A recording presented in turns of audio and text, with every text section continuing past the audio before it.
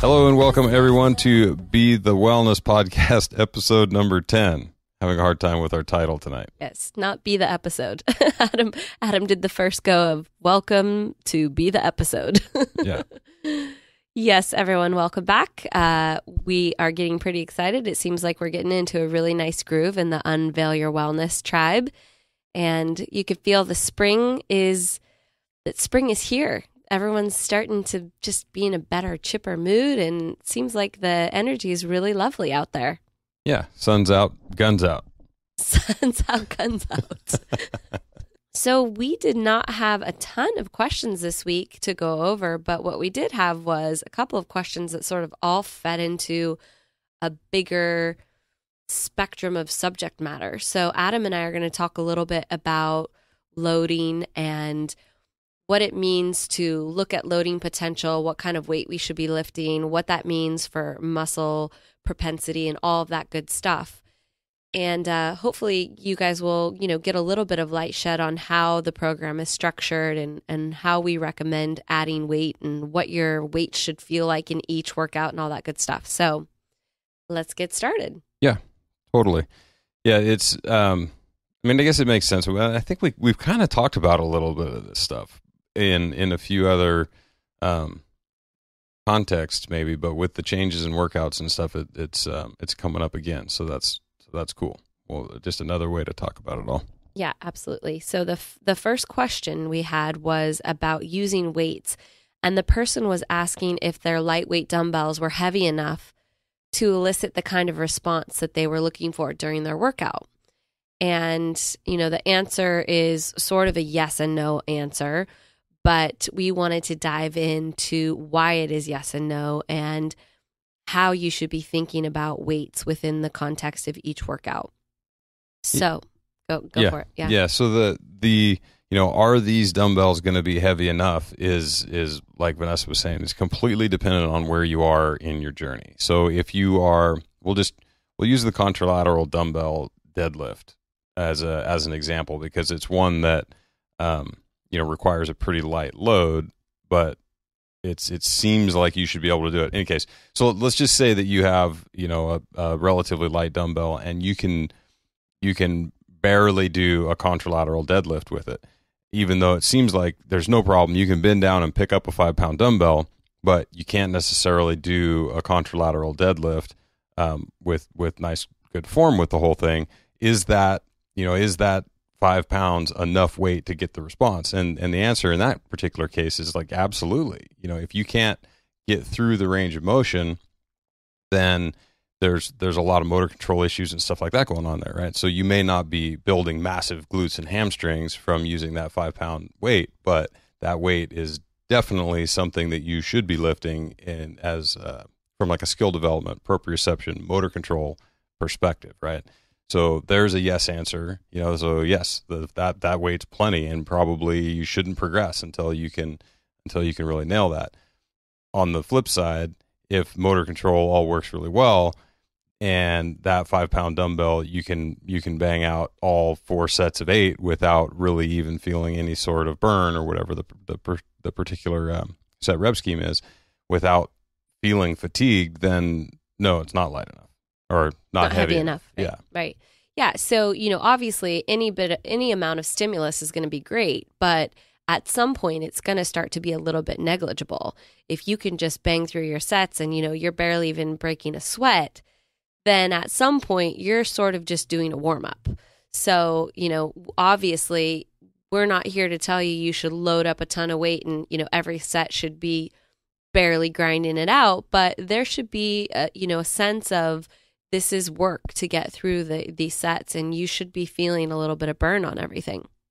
Yeah, totally. And if you, kind of like what we've discussed before with the when should I progress from one bodyweight movement to a more complex bodyweight movement, and there's just kind of this spot where we're all trying to avoid these high volume sort of chronic cardio or repetitive motion kind of things where we just have to do a ton of volume, in order to elicit the adaptation that we're looking for.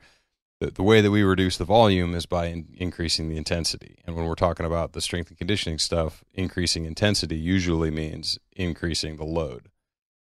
And so that's just kind of the deal. Once you've mastered a range of motion and all of a sudden it becomes easy, then the next thing to do is to challenge that position again by increasing the load. Right. And so the question then becomes, so do we just keep increasing loading forever? Is that, which is a totally valid question. Right. Do I just add 5 pounds a week for the rest of my life? Right. Yeah. What is the deal? So there's kind of two different, there's a lot of different schools of thought, but they actually all sort of break down into two basic categories. There's this idea of linear progression, which is just like it sounds. You just continue over time to add small incremental amounts of weight.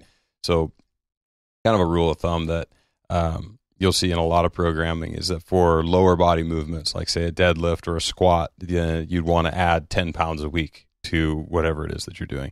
And for an upper body movement, like a standing press or a bent row or something like that, you'd be looking at 5 pounds per week. So that's a pretty standard linear progression model. And people will do that for 3 or 4 weeks and then sort of back off, maybe just like a 70% kind of a deload week, and then hit it again with that linear progression. And it really, it's incredibly boring, but it just works, and the thing about linear progression is that it's the most simple thing that you can do. And so you want to do it until it stops working, because this is the thing about the body is that eventually you're going to run out of tricks. That's why you see professional athletes doing all of these crazy programs, like all of this different stuff, because all the basics stopped working on those people their first year of college. They've been training for so long that they're you really have to pull a lot of tricks out of the bag in order to elicit an adaptation again. Right. So, linear progression, super basic, and definitely the place to start. And then the second thing is it's a very broad term, but periodization is what it's called.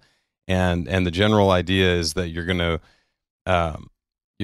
go through some sort of loading phase and progressive overload, and then you're going to back off a little bit and let everything recover, and then you're going to do another massive progressive overload, and then some sort of a taper where things become a little bit easier, and then there's this super compensation period where your body was expecting something else to happen, and so it's elicits a massive adaptation, and then you perform at whatever you're doing, right? And so the periodization thing becomes a lot more sport specific or a lot more goal specific and much more complex.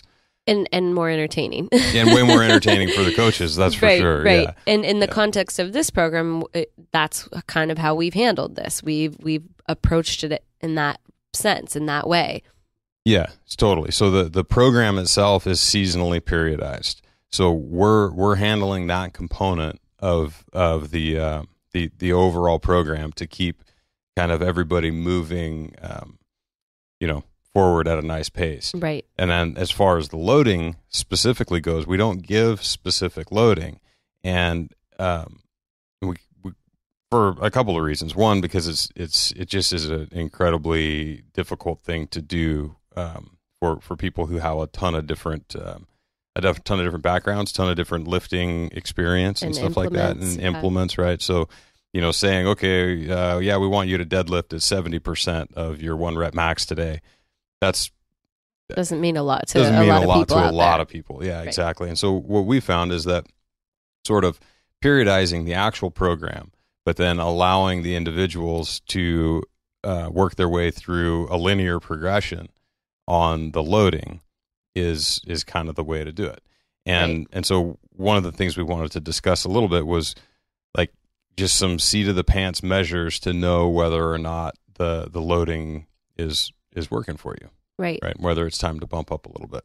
Right. And so if there's one thing you take away from all of this, if the last 10 minutes of this conversation kind of went way over your head or you just, that's not in the spectrum of what you are understanding in terms of your workouts and what this is all about, don't worry about it. The only thing you really need to take away from it is that we've handled it already for you. You just need to notice if you're getting through the work, you're getting through the set and rep scheme, and you're managing it, but it's tough. right at that kind of place where it's like, this is tough, but I can do it, then you're in a sweet spot. And you want to try to stay there as you progress over the week. So at some point, if you go, that workout was really easy today, wasn't even like I worked out, actually, then it's time to start increasing the loading. Yeah, exactly. And then so using that 10 pounds for a lower body movement, 5 pounds for an upper body movement is just a pretty good way to go. So if you've, the last 2 times you've hit your pressing, it's been super easy. The next time pressing comes around, throw 5 pounds on there. Right. And then conversely, if you're training and, everybody has really good days sometimes and God knows what the combination was, good night's sleep, whatever the thing is, and you go to the gym and you just nail your workout. And then the next week you come in and you're not having such a great day. Don't be, discouraged. That's going to be something that happens. And, every now and then you may just have to back off 5 pounds, give it another week and try it again. Absolutely. And with that said, this kind of comes back to when you're building your arsenal of implements, that's why a lot of times Adam and I will recommend kettlebells right out the gate, because you can get sort of, 2 or 3 kettlebells and you can progress through the kettlebells. Whereas the first, the heaviest weights were for squatting. Eventually you'll start swinging them or you'll start pressing them and you can kind of progress upwards. Next up would definitely be a barbell and free weights, because obviously you're going to have the most control over things with that setup. Yeah, totally. And actually, I just answered a question in the feed today about that, and specifically, it was like, should I go with more kettlebells or should I jump into a barbell setup? And I would love it if everybody had a full blown garage gym, with the Olympic lifting platform and on full set of kettlebells and all that. But the advice that I gave in the feed was that if you have access to a squat rack, where you can rack a barbell to squat and you can rack a barbell for standing press, then the barbell becomes a pretty good alternative if you already have, or not alternative, but a pretty good way to go if you have a few free weights, or a few dumbbells or a few kettlebells. Then a barbell is awesome if you have access to a squat rack. If you don't have access to a squat rack, then the barbell becomes fairly limited, because now you're looking at Olympic lifts and deadlifts. Everything you're going to do is going to start from the ground. Right. That is going to, have any significant sort of loading. So if you don't have access to a squat rack and you don't intend to kind of go that deep, then I think that upping the weights and upping the availability of your kettlebell or dumbbell selection is probably a better call at that point. Absolutely. And honestly, the kettlebells are great. You can have, even if you just add 1 or 2 at a time to your arsenal, even if you end up with 10 kettlebells at some point, you could really do everything you need to do forever and ever, amen, with that amount of kettlebells. Totally.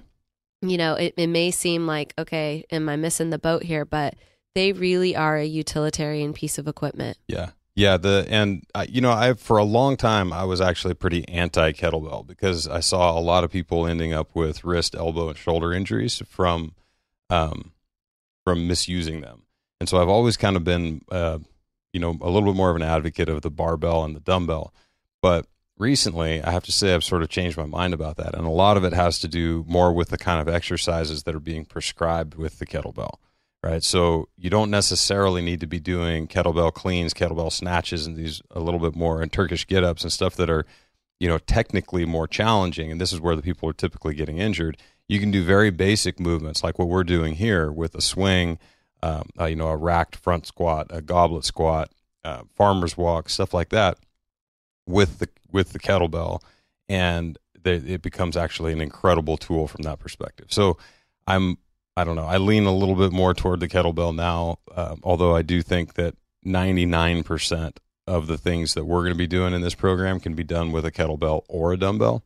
So feel free to intermix those. Yeah, if you have a 50-pound kettlebell, if you have a 50-pound dumbbell, you probably don't need a 50-pound kettlebell.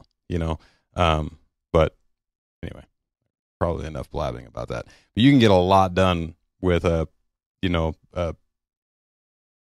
get my kilos screwed up, a 16, a 20, and a 24. And then, if you're a big and then a 30 kilo, definitely. Yeah, goes a long way. Yeah, absolutely. And, especially for women out there that are, I think most of the people in our community are pretty comfortable overall with the weightlifting aspect of it. And I haven't seen a lot of commentary about, shying away from weight. But I know that this is a common theme, particularly amongst women, is, just being afraid of adding too much weight, not wanting to get bulky, just being sort of not as comfortable with lifting weights and that periodization and that linear progression, adding weight every week. So I just wanted to talk a little bit about that this week because, for one, forever and ever, people told me, you can't get bulky. It's not possible. You're a woman. You don't have the genetics for it. You don't have the hormonal predisposition, all of those things. And I actually, I don't necessarily agree with that 100%. I think that some people put on muscle more easily than others. And, that applies to women as well. I'm particularly one of those people that does put on muscle pretty easily. So if you know that you're someone who tends to bulk up pretty easily, that happens. It's totally a real thing. But you just want to balance it out. You want to find a sweet spot where you can have a little bit of muscle mass that can support your organ function, that can help you maintain a good body composition, that can help you burn fat easier. You want to have a little bit extra muscle, especially going into your older years, because it's harder to put on as you get older for sure. And if you have a little extra mass, it's going to serve you long term. So Totally. don't be afraid. I don't like that people say you can't put on muscle as a woman or you can't get bulky. That really irritates me because that's just simply not true. You can. There is this thing of, chicks don't want to lift because they get bulky, and there's all these memes out there now of these like ripped, but lean and relatively small girls deadlifting a bunch of weight. And you're like, right. And then there's also, these girls that are the top tier competitors at the CrossFit Games that have more significant muscle mass than I do. Yes, like exactly. dramatically more muscle than I do, So yes, you can, man. You can get some big old traps. You for can. sure. Absolutely. And so let's just be real. Each of us have a different body composition, and a different propensity for putting on muscle. And it's all good. So it's just about knowing what your body type is. And, if you're a hard gainer, if it's tough to gain muscle mass, then it's going to take a little bit more effort in your lifetime to keep that muscle mass. And you do want some muscle mass. It's like, trust me, as you get older, it is harder to get that muscle mass, and it is so important for your health and longevity. To maintain it. Yeah. And then if you're a mesoectomorph like Vanessa, who who stacks on muscle like crazy, then she knows that, and her training program reflects it. Absolutely. It's very heavy repetitions, very, very low number of reps. So I should say, heavy weight, low number of reps, only a couple of times a week. It's very super, super low volume, where that may not actually work for somebody who doesn't put on muscle mass very well. Absolutely. And I also think it's important to, for someone like me and others out there that do put on muscle easily, to say, okay, well, on one hand, maybe it's hard to find shirts where my arms fit in as easily or whatever, but I love to be fit, and I love to work out, and I love to surf, and I love to be active. And that's the most important thing for me at the end of the day, is health and fitness and fun. Yeah, being able to support the lifestyle. And then, and especially for women, we just can't, the muscle mass component of it is just a small part, right? Like Vanessa was saying, we do need that. We do need the increased muscle mass for metabolism and for all of that stuff. But when you lift, especially when you lift heavy, you also increase your bone density, and osteoporosis is a real problem, right? So doing something that challenges your hip structure is a really good thing to do moving forward. So we kind of beat this one around in circles for a while here. We did, but it's important because I think that there's sort of two sides of the fence out there. There's either the girls who are like, I don't lift and I only do yoga, and this is my thing, or the girls who are like, I don't care, I want to put on muscle and I want to do CrossFit. And it's like there's a whole spectrum out there of people in the middle. And I just kind of want to shed some light on the fact that that you can maintain a different spectrum. You can be anywhere that you want to be. It's just important to learn and grow in your practice so that you learn how to maintain it and achieve the body type that supports your health and longevity, and hopefully comes up with an aesthetic that you're happy to be in as well. Yeah, totally. And so I think that this program is fit in a pretty nice, happy medium from a volume perspective. So I think hard gainers, you're going to have to eat a lot, but you'll be able to put on some weight doing this, if that's what you're trying to do. And folks like Vanessa who are just piling on the muscle. Just like a Popeye over here. Popeye. Can you picture me now just basically bulging out of my shirt? Yeah, then it's actually pretty easy to reduce volume just a little bit with this program. And if that becomes a concern for any of you, it's a super easy fix. So Just hit us up. We can make some pretty easy recommendations for that. Absolutely. But bottom line takeaway from this whole podcast, once again, is just know that if you're getting through the workouts and they're challenging, each set and rep scheme is challenging, but you're getting through it, you're in a sweet spot. So as soon as you start breezing through things and it's like you didn't even do a workout, that's kind of the light bulb that you need to up your game a little bit. You need to add a little bit more weight. Yeah, totally. And one thing that, because I just naturally, I have like large lung volume. I have a high VO2 max naturally. So I don't like conditioning is very seldom like really a problem for me. So with weightlifting and things like that, it's tough for me to get winded, but I'll tell you what is the best indicator for me when things are hard is my blood pressure. Like deadlifting and stuff, you'll get dizzy, if it's heavy enough. But if I hit, especially with the kettlebell stuff, like doing the program that we're doing now where you're doing these giant sets and stuff like that, my blood pressure will go through the roof, and to the point that like I can feel it pounding out the side of my neck. I'm not really winded, but my blood pressure is way, way up. So for those of you who have a big cardio engine and you're looking for some way to tell whether or not you're really eliciting a good muscular response, that's one way to look at it, right? So when you recruit a ton of muscle, it is a vasoconstrictor and it increases your blood pressure. So just another meter. Yes, absolutely. Hopefully this was more informative than confusing. Yeah, we know whenever we tackle this kind of subject matter, it's going to bring up, 10 more questions. But part of our goal is to help you guys educate yourselves and to find the happy medium that works for you. And we know that sometimes we're sort of poking the lion here by throwing this information out there because then, a lot of times people get more confused or whatever. But that's just part of the game, and we'll just keep answering questions and we'll keep learning as time goes on. Yeah, totally. So the more times we confuse you and then get to like redirect, the better. Oh, actually, there was another question, and this come up a couple times with regard to the smashing because we've been doing a ton of smashing, and so some folks are starting to get some bruising and just kind of some some hot spots, so to speak, from the amount of smashing and stuff we've been doing. So the rule of thumb for all of this mobility stuff is that if it feels sketchy, it's sketchy. And if damaged tissue, like if you have a contusion, like if you have actual bruising, if you have swelling localized to the areas that you're smashing, just give it a break or switch out to a foam roller or like a basketball or something really big that you can where you're just literally going to be pushing the mass of tissue around.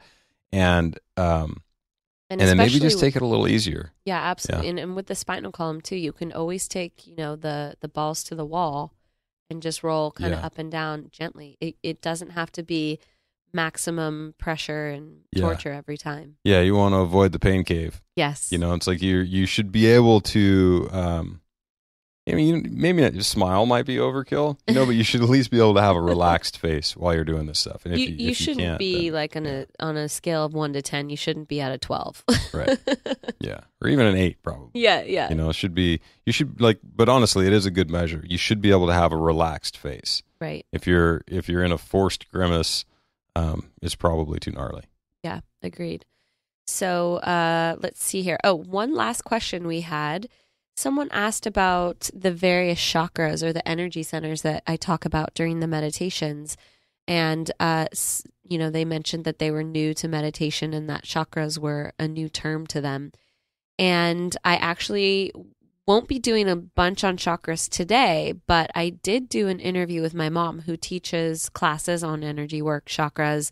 She's kind of my little guiding light and someone who's taught me a lot about this stuff. So her and I did an entire podcast on the chakras, and we'll be publishing that probably in the off week. So you guys will, if you want to listen to that, that could be something interesting for you to tune into and learn more about the energy work.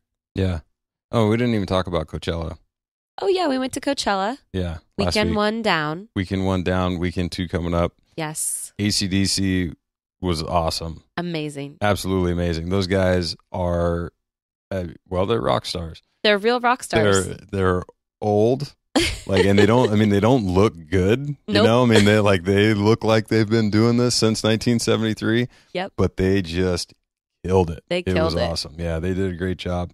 Florence and the Machine, absolutely amazing. Amazing. Alabama Shakes were incredible. Jack White from the White Stripes was amazing. Yep. Good music. Yes. Coachella is the festival for music lovers. So it's really cool because there are literally all types of music, and you can go from, AC/DC to, Steely Dan. Steely Dan. Yeah. So that we saw Steely Dan too. That was a trip. They were great. They were great.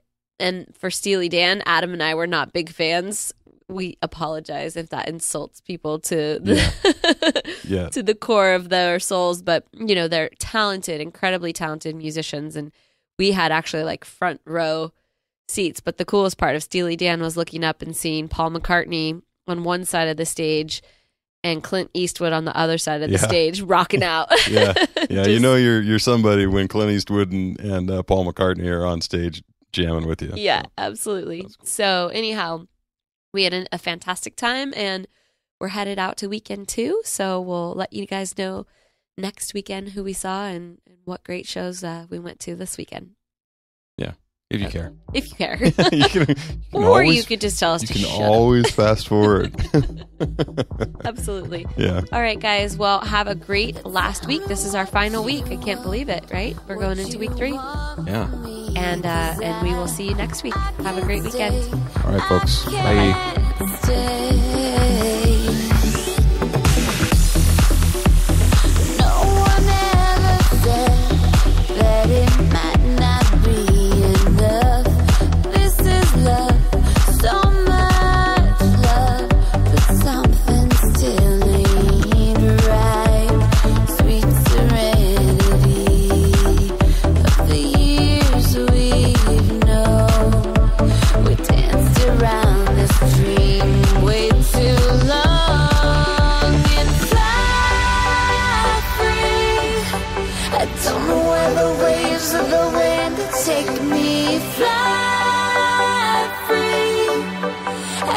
Chase a dream even if it breaks me. You can't change my mind this time.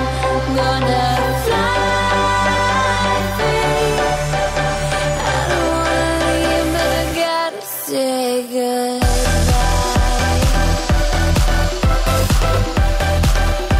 I gotta say goodbye.